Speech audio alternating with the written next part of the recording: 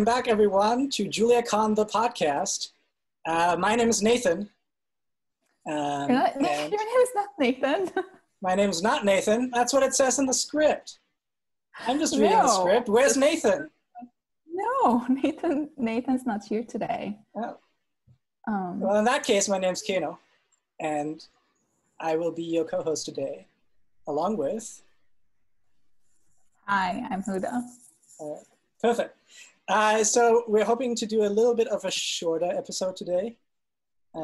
We have 2 interviews for you and a bunch of follow-up content. So I will start with the follow-up content. So first, a correction. We have said in 2 previous episodes that I recorded Julia 1.0 release on my phone, when in fact, I recorded it on Viral's phone while using my phone for reading the live stream comments. So Viral wanted me to correct that. So you now know the truth. Never let anybody say that we aren't completely accurate. All right, in JuliaCon news, registrations have reached 9,000. So maybe 10,000 by now. 9,000 was from this morning. So you'd say the number of registrations is over 9,000? It is over 9,000. That is exactly right. Moreover, we have had more than 7,000 unique views of the videos released so far. So not only are people registering, but people are actually actively participating and watching and all that good stuff. So I'm very excited. And I'm excited for talks to start on Wednesday. Speaking of talks, Huda, do you want to do a quick plug for your workshop tomorrow? Sure, yeah. So we have one of the workshops tomorrow is on writing just like high performance Julia code. It's going to be at 7 a.m. Pacific, 10 a.m. Eastern. It's really more of a beginner level, I would say, Julia workshop. So if you've been using Julia for a while, you might want to go to the other one. But if you know someone who wants to learn how to write fast, good performance Julia code, you should send them to this workshop. We'll basically just cover things that you just like type stability type things, or how to access memory in Julia, or like matrixy stuff, how are things organized in memory and stuff like that are good to know while you're writing your Julia code. All right, perfect. I definitely think I need to know how to write fast Julia code. So that sounds like the right kind of workshop. And then I think the other workshop that is happening tomorrow, and tomorrow meaning Tuesday, depending on how long this takes to edit. It may be Monday or Tuesday when this is released. But in any case, the other workshop happening tomorrow will be MLJ, the sort of meta machine learning toolkit that combines all the various different machine learning, deep learning, and related packages that we have into one unified framework and API. So if you want to do machine learning of various sorts and you want a more friendly API, curated tutorials and all of that good stuff, definitely check out MLJ, and the tutorial on that will be, as usual, 10 a.m. Eastern, and I won't bother doing time conversions because I got that wrong on the previous episodes, and then I had to edit it out in the edit. So this time, look at the schedule yourself if you're not where I am. All right, a couple more follow-up items. Julia 1.5 RC2 is officially released as of earlier today. So if you want to check out the RC and find any issues, please do. In other news, there was a Reddit AMA today, actually still going on. I'll get back to it after this is over. But a Reddit AMA with myself and Jeff and Stefan and Viral, answering the internet's fun and sometimes unfun and everything in between questions. And that should just be on the front page of our AMA still. But if it isn't, we'll also put links in the various descriptions. And lastly, this podcast, episode 2, had 1,000 unique views on YouTube. So, so thank you to all 1,000 of you who are watching. And please remember to fill out the form asking for feedback. And we hope you'll enjoy this episode also. And with that, I'll turn it back to Huda to interview our first guest and today's guest editor, because after last episode, I did not want to do that again, Elliot Saba. So Huda, why don't you take over? Thank you, Keno. Hi, Elliot. Hello. So first of all, we already said that to you outside of the live stream, but you really don't know what you're signing up for in terms of editing the episode. So good luck. Second, maybe let's go to, we'll do a similar pattern with what we did in the previous episode in terms of like, we're going to go back a few years and see how did you first learn about Julia? How did you get involved in the community first? When did that happen? And maybe just give us a brief history of you and Julia. Yeah, gosh, let's see. I think I first heard about Julia when Julia 0.1 was announced on Slashdot of all places. Wow. And I saw it and I thought to myself, you know, I use MATLAB for a lot of stuff. I've been trying to switch my lab because I was in graduate school at the time over to using Python, meeting some success, but I was still kind of dissatisfied with the performance I was getting. I did digital signal processing research, and so it was a lot of numerics. And so I saw this and I thought, you know, this looks pretty cool. I downloaded the Julia Git repository, tried to build on my Mac, and it didn't build. There was some linker error. And I looked at it and I thought to myself, you know. Which year was that? Do you remember? I think this was 2012, probably spring of 2012 or 2013, one of the two. It was just after I had broken my ankle. So I was stuck in bed with nowhere to go. And what better thing I remember that actually. Perfect timing. Yeah. What better thing to do than to sit around and build stuff off of GitHub, right? And so I looked at it and I was like, I think if I change this one linker flag, it might work. And it did. And so I submitted a pull request. And Viral merged it immediately and said, hey, you know, welcome to the team. So glad to have you contributing here. He was so friendly. I was like, hey, this is great. Next week, my fix got broken somehow, so I fixed it again, and it's all downhill from there. It's really interesting how, you know, I spend even today a lot of time looking at linker errors and fixing makefile flags. So something very forward thinking in that.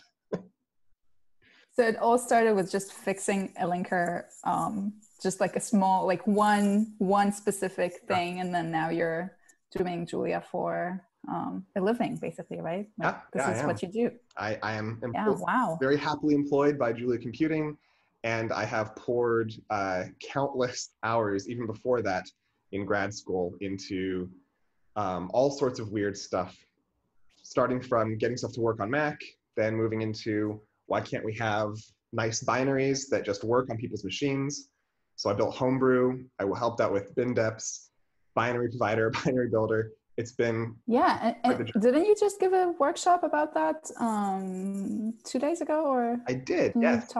Right, so how did that workshop go, and like what's your feedback about it? Like how was the online experience and all this? So when Mose and I first envisioned this workshop, our idea was we'll get all the people who are normally asking us questions on Slack into a room together.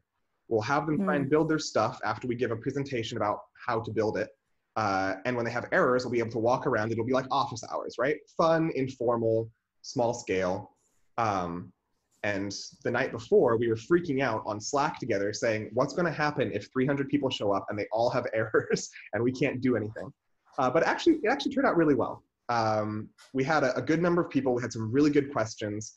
And by the end of the 4 hours, my brain certainly felt like a sponge that had been wrung clean. But I think that we came up with some really nice material that we can refer to for the next year as people are trying to solve these issues in the ecosystem, trying to build nice binaries for everyone. That's awesome. Cool. So your focus is on binaries. That's one of your focuses, right? Do you work on other things? Yeah, so binaries and the package ecosystem, that's certainly a focus of mine that I've kind of been glued to for the last 7 years, 6 years, Oh, like wow. that, off and on. Another And area, that ecosystem is rapidly evolving, isn't it? yes, it is. We have a lot of goodies lined up for Julia 1.6. That's awesome. It's funny because I like to joke that everyone who's involved with Julia is always coming at it from some like tangential field. So, you know, we have like an aeronautical engineer who works on the compiler, you know, physicist who works on the compiler. We have a chemist who is doing a bunch of linear algebra stuff. In my case, I was a like signal processing and machine learning person who decided to do binaries and package work. And I do sometimes do machine learning stuff, and I may do more in the future, but you know, everyone's got their fingers in multiple pies, and it's fun. That's true. That's awesome. That's what's really nice about the Julia the Julia community at large, where like everyone has different kinds of expertise, but they all come down to like one pool where a lot of there's a lot of expertise in a lot of different areas. So it's just amazing. So you mentioned there's a lot of goodies coming from the package management ecosystem. Do you want to tell us maybe one or two things about that?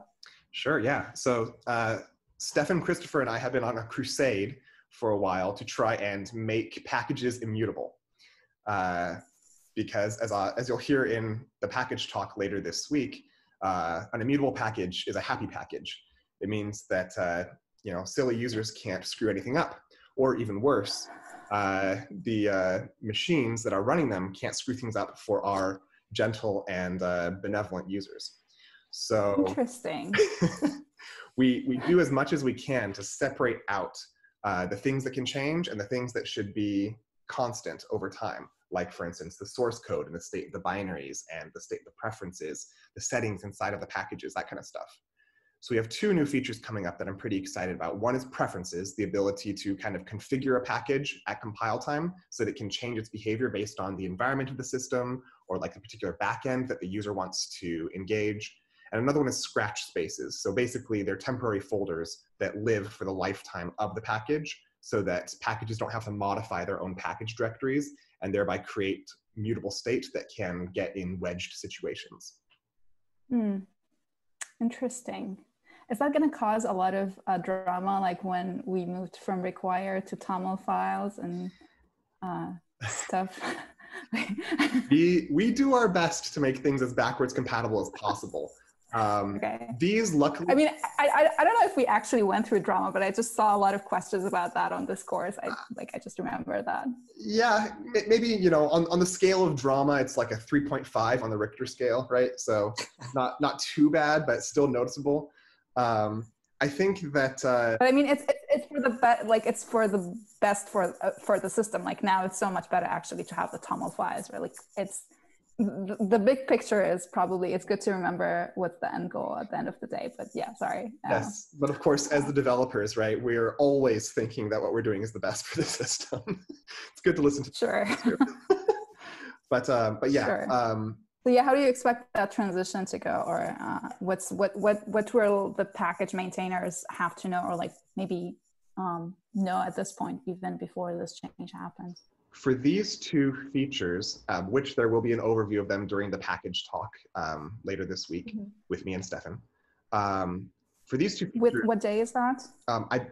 That's a bad question to ask because I don't remember. Okay, look for Elliot's talk with Jeff and Stefan, you said? Just me and Stefan. I'll try to find it now and maybe we can point to it towards the end of the episode, but sure, okay. We're going to have a brief overview of what the API will look like in 1.6. These are new features in 1.6, so old packages will just not use them, and new packages can opt into using them by, you know, invoking the APIs. There are other changes that will be affecting artifacts that are a little more under the hood that may cause some small issues when we're upgrading to 1.6, but we'll be doing our best to hide those behind things that only engage when you're running on Julia.6 and things like that. So for all the old code, it should continue to work just as it does. But for the new goodies, you'll have to opt in and maybe change the way that you invoke binaries and things like that a little bit. Cool. That's pretty cool. Good to know. Okay, so we're starting to run out of time, but we have some fun questions for you. We'll start obviously with the first one because the first one is going to be, you want to tell us about the story of your Santa hat, because just for context here, if people are watching for the very first time or they're seeing Elliot for the very first time, Elliot walks around with the Santa hat at every JuliaCon, is that correct? Yeah. Like, I don't think I even knew your name first. I just knew that you're the one with the Santa hat. Like, that's how I would remember you. Yeah. So I'm glad you're wearing it at JuliaCon right now. So maybe people want to know what's the story behind it. Yeah, it's helpful, right? Partly because so on GitHub, first off, my avatar is a blue whale with a Santa. That's true. Yeah. When I'd go up to people at JuliaCon, I would shake their hands and I'd be like, "Hello, my name's Elliot Saba," and they'd be like, "That seems vaguely familiar." And I'd say, "I'm the blue whale with the Santa hat," and they'd be like, "Ah, yes, I know who you are now." That happened to me 4 or 5 times on my first JuliaCon. And I thought to myself, I might as well roll with it. The reason why it's a blue whale with a Santa hat is actually one of those very mundane, like silly stories. I had this friend in college. She used to call me Whaley because she thought I was smart or something. At least that was her explanation as to why she would say that. So I started changing my profile picture to all these different whales. And it was around Christmas time. I photoshopped a Santa hat onto it. And then I forgot about it. And a year and a half later, I found it on GitHub. And GitHub automatically pulls that avatar over from some other service that I had it on. And I looked at it and I thought to myself, I'm not going to use GitHub for anything anyway. So it doesn't really matter what kind of avatar I put there. And here we are. Wow. That's amazing. I did not know that story. I don't think I ever asked you that. Yeah. Yeah, that's amazing. Okay, a couple more questions. We did ask last time about, so when you write your own personal Julia code for maybe some random project you're working on, or like, I don't know, maybe helping out some colleague or something with Julia code, what's your pipeline? What's your IDE? How do you, where do you develop your code? Yeah, so weirdly enough, a large amount of code that I write is on like very resource constrained remote servers. So I do use SSH and Vi a lot, but that's not my favorite experience. It's a little constrained, as I said before. VS Code is probably my favorite, hands down. I think they've been doing a great job of it, and it's just very pleasant to work with, and it has an integrated terminal, which is where I live. So right. Sometimes I find myself opening Vi to edit stuff in the terminal of VS Code, and I have to kind of slap myself and actually use the real editor. That's awesome. Okay, final question. You work at Julia Computing, right? Yes. So who is your boss at Julia Computing? Well, until very recently, it was Kano. But oh, okay. But I was moved over to Stefan's leadership. Great. Mostly. Now we can ask who's going to be a better boss, Kano or Stefan.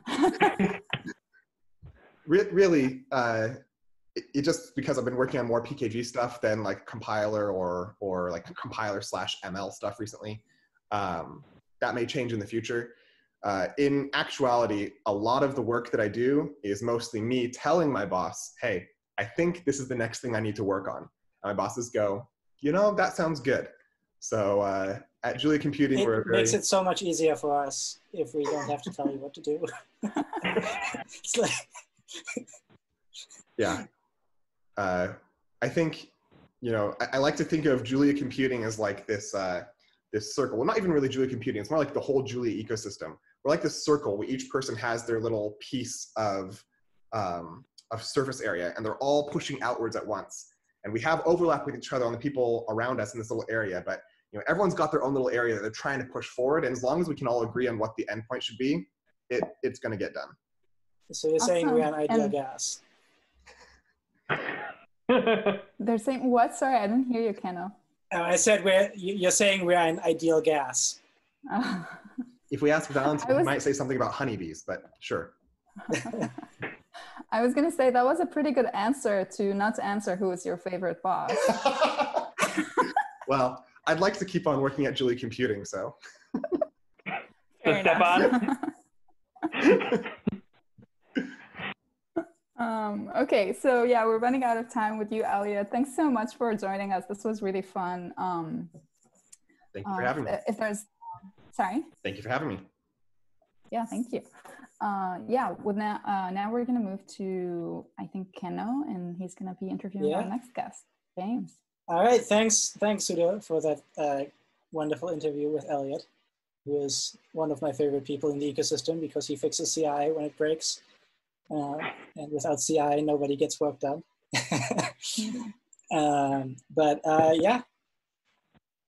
All right, so for a second interview, we have James Fairbanks today, and we wanted to have you on the previous episode to talk about your graphs workshop, which was on Friday, is that right? Saturday? Yeah. Friday? Friday morning, East Coast time. Friday morning. Right, so we wanted to have you on sooner, but you know, better late than never. So why don't we start at the beginning with how you got into Julia and what you're working on?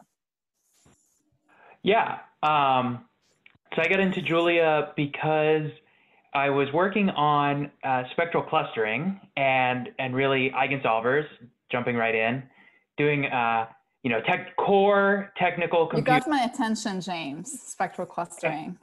And yeah, so I was working on graph analytics, and I was using Python, and I needed to get extra information out of the eigs function. And so I dug through the Python source code, and I was like, you know, I'm doing numerical analysis, so I really need this deeper information about what the solver's doing. Dig into the Python code, and I hit a wall, which is Fortran code. And I'm like, okay, I don't really know Fortran, you know, at all, but let me try reading the Fortran source code, see if this information is there. And I find a to-do note that Rich LaHook wrote saying, to do, implement this feature, which would give me the answer I needed. Signed, 1996. And so I was like, that's not a sustainable system for me to fix this bug that, or to finish this to-do note that this guy put in here, you know, 20 years ago. Yeah. So I found, at the time it was Jihao and Andreas Nowak had written a iterative solvers package in pure Julia. Yep. It wasn't as fast, it wasn't as accurate, and it wasn't as feature complete, but it gave me raw access to what I needed. And so I didn't have to fix Rich LaHook's Fortran bug or unfinished thesis work. I think you're the first person who came on the show and said that the first time they tried Julia, it was slower than what they had before. Usually people always say it's faster. Yeah, well, it was faster than the Python code I had written, but it wasn't faster than the Fortran code my Python code was calling. And that was back in 2002, so, you know, not 2002, but 0.2. All right, and what are you doing now? Still the same sort of general work, or? No, I totally mixed things up. After, much like how Rich LaHook stopped working on eigs and RPAC after he graduated grad school in '97, I no longer do spectral clustering. And now I'm actually working on a new thing in the algebraic Julia organization called CatLab. And it's a category theory library that's implemented in Julia. And it kind of has a symbolic computer algebra flavor and a little bit of a graph theory. You know, it uses graphs on the back end. But it's all about how scientific computing uses graphs as a data structure, but they give them mathematical interpretations where it's like a graph that's representing a probability distribution or representing an electrical circuit. So I'm working on CatLab to really expand my horizons beyond simple graph theory. Do you have a background in category theory, or is that something you're just starting to get into? I have a background of about 12 months. Fair enough. So yeah, never heard about it in school. Started working on a project. We started with the question, what is a mathematical model? Right. Open-ended question, what is a model? And it took us 6 months to figure out an answer. And the answer was, well, if we learn more category theory, then we can answer the question. I feel like that somehow is always the answer to any question involving category theory. It's, well, Yeah. you just need a little more category theory. It's meta recursive in that way. Yeah, yeah, I get that vibe. But so you're talking about the this category theory work at JuliaCon also, right? Do you have a talk on it? Yeah, it's on the 29th, coming up this week. I guess I'm kicking things off, kicking off the workshops on Friday and kicking off the main session on Wednesday. All right. Do you want to do a brief 30-second of why people should come to your talk? Oh yeah, they should come to my talk because I think that if they're using Julia and they're doing technical computing, they're doing something where more math would help make their job easier. And CatLab, we're trying to implement as many different types of math as we can to help scientific computing advance the ball forward. So it's going to be an interesting talk, I think. I pre-recorded it, so I already know at least how interesting I find it. But yeah, I think it's something that was really novel for me to learn about, something I didn't learn about in school. So I think we're building something really good in CatLab. So yeah. Yeah, fantastic. I'm actually quite fascinated by category theory. I know there was a MIT a year or two ago, before the pandemic and everything, there was an IAP class on applied category theory that David Spivak taught that class, right? Yeah, I think you're talking to those guys, right? Yeah, I have this book on my bookshelf here by David, and yeah, I really found this book, and reading the preface, I was like, oh, he's thinking about exactly the things we're thinking about. Like, what are we doing when we're doing scientific modeling? How can we build a mathematical model of scientific modeling? So yeah, David's awesome. All right, and we are getting close to time, but before we started this, you said you had your JuliaCon glass with you. Yeah. So I figured we should, give you a chance to show it off. Yeah, it was really funny at the JuliaCon 1.0 party. Jihao was running around with these things like they were illicit goods, trying to find people and be like, "Yo, I got a thing you might be interested in." So when he approached me with that, I was very surprised, very caught off guard. But I think it's really special. Every time I celebrate, I got my first DARPA award last year, and if I hadn't been involved in the Julia community and met this great community with all the great people in it that really taught me so much, I wouldn't have been in a position to succeed like that. So it's my celebratory. When I have a thing that I celebrate, and that thing is connected to Julia, I always drink my good bourbon out of my Julia cup.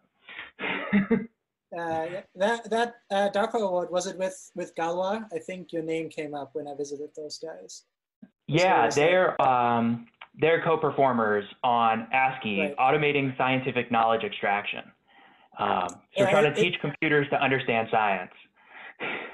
It was really funny. I was a PI on the IR per hectare, the homomorphic encryption work that we were on with them. So I was out in Portland at the Galwa office for the collaboration meeting. The kickoff, yeah. One of the one of the Galwa folks, was really excited that I was there. And it's like, yeah, you got to see this. We have something to show you. We've been working on something in Julia with James Fairbanks. And I said, okay, I've got to see this. So I actually got a demo of that work. Oh, cool. Yeah. When I was in Portland. Yeah, when I went out to Portland to meet with those guys, and they're like, "Oh, you're doing Julia. We're starting this Hectare project with a guy Kino, and you might be really interested in what we're doing." So, in the small world of yeah, sounds like we had the same experience, but on on opposite teams when we were there. All right, I think that is probably about all the time we have. Anything else you want to say to our audience before we go, though? Any messages? No, to the people who are new to JuliaCon, it's so great to have more people and to have all the talks accessible and a global reach. But hopefully next year we can have an in-person JuliaCon again and really, get to see our friends in person. That's really, when you're in the Julia community, you have a global network of really talented, technically competent, nice, caring people that you're a part of. And JuliaCon is where we really, will that into existence in the real world. So hopefully we'll have a physical JuliaCon next year. I 100% agree with that. I hear we have to quote Tim Holey in every podcast episode, but to quote Tim Holey, JuliaCon is like an explosion in an ideas factory. That is really good. Yeah, it rings very true for me because last year at JuliaCon, I think I mapped out about 6 months of my year in that week of just talking with people, trying out ideas, thinking about things, hacking stuff together. It's a blast. So really looking forward to not just this. Binary Builder was a JuliaCon initial. I mean, we talked about it for several months, but at JuliaCon, you and me and Tony Kelman in Berkeley. Yep. That was the Berkeley year. That was a good. That was the first time we actually sat down and talked about what we thought Binary Builder should do, and then it took us a good 2 years to actually make that happen. So 1 day of planning at JuliaCon, 2 years of work to actually get it done. And speaking of Tim Holey, at the first ever JuliaCon in Chicago, Tim Holey and I implemented generated functions at the JuliaCon hackathon. So wow, fun. Yeah, fun history. The Berkeley JuliaCon was my first experience with JuliaCon, and I met Tim Holey, and I met your co-host Nathan. I think he was there with a poster. So yeah, that's true. Nathan actually was at the Berkeley one. Yes. Yeah. I'd be really embarrassed if it was some other redheaded kid at the just mistake them. But met Nathan there, and it's a great community. Just a quick question: does anyone know if there's going to be a hackathon this year? I'm not sure. I don't think so. I've not heard anything about it, but we will find out and update you on the podcast. So I will put that on my to-do list for tomorrow. All right. So thank you, James, again for coming on the podcast. We appreciate you taking the time. And I am looking forward to actually seeing your talk because, as I said, I really did like the applied category theory class that was taught at MIT, and it sounded like a really cool thing. So, I didn't necessarily think it was applicable to Julia at the time, but now it sounds like it is. So I'm looking forward to finding out how that works and that will be the first talk on Wednesday. Great. Thank you so much for having me. All right. So I think we are almost at the end of this podcast. As we said, this episode will be a little shorter because we only have 2 guests. Let's see, did anybody on the live stream want to be on the Say Hi segment? I know we sent out a call a little late. So if not, this entire discussion is getting edited out. Oh, Nathan wants to come say hi. Oh. So let's bring on Nathan for our Say Hi segment. Hello, Nathan. LOL, hi. Sorry that I couldn't make it earlier, but I just caught the last half of your interview, James, and it sounded really cool. Gotta go through, it's pretty neat. Yeah. When I heard that you maybe met me, I had to come on and say hi. Okay, yeah. I think it was me, yeah. What was your poster about? I didn't have a poster, but I was there. Okay, I don't think. I had to talk, talked in front of somebody else's poster. I don't know. Yeah, that's what it was. Yeah, I just was there. Okay, that's why I was uncertain about whether it was you, because I was talking to a different guy's poster. But yeah, anyway, yeah, it's good. It's good to see people enter the community and stay. I think especially to see younger people get involved, and we're really building something special. The language, the community around the language, all the projects, everybody doing a Julia project is doing something exciting in their Julia project, right? At least that's still true. And maybe not, it might not be true a couple years from now, once we become mainstream. But at least now we're still like a cool band that hasn't signed their big record deal yet. And I hope we can stay that way. I think it'll require some new technical and social structures to make that happen. But the innovation is definitely one of the key things that I really like about the Julia community. So I will certainly do my darndest to make sure it stays that way for as long as possible. And I want to jump on what you're just saying, James, real quick, and say that I think, like the invitingness of the community is so wonderful. Like when I was at that first JuliaCon in Berkeley, 2017, like someone literally walked up to me within the first 10 minutes of me being there. It was Sasha Verwise, and he was just like, hi, you look new here. Like, how's it going? And then he started talking to me, and like it was so inviting, and I like still remember that. And like now he's one of my best friends in the Julia world. So I want to make sure that we, even though it's online, that we can like do that still. So if you're watching this podcast, please come on and just hop on and say hi to us. We'd love to just get a chance to get to know you. So it looks like we're recording in the evening times, Eastern time. Evening Eastern. Our next recording session will be Tuesday. So I think the plan is to start a daily cadence of these, which is extremely scary to me because it took me almost a day to edit the last one. So hopefully we have that fixed. But yes, if you would like to be on the podcast, we're hoping to have a more extended Say Hi segment. Just come hang out on the podcast and introduce yourself to the community. Okay, Nathan, do you want to do the outro actually, or I think Luda said she was having some connection issues. Oh, okay, sure. What am I outroing? Well, there is one item in the Google Doc. Okay, oh gosh. Sorry, I was just in another meeting, and then it finished 15 minutes early. So yeah, so see, Elliot, this is why editing this is a nightmare. You can keep some of this in, I don't mind. Okay, I'm outroing. And so I believe that I'm going to read this one single line here. Yes. Here I go.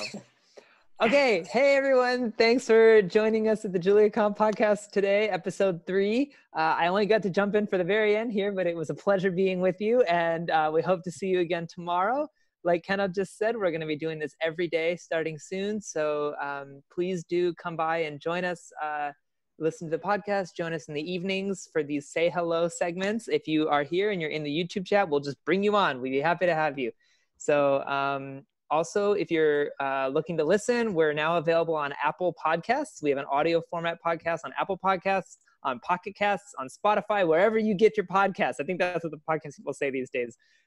So wherever you get your podcasts, like, subscribe, rate, etc. Like us on YouTube, subscribe on YouTube, fill out the feedback form down below, and we'll see you again tomorrow. Thanks so much. Bye. Bye.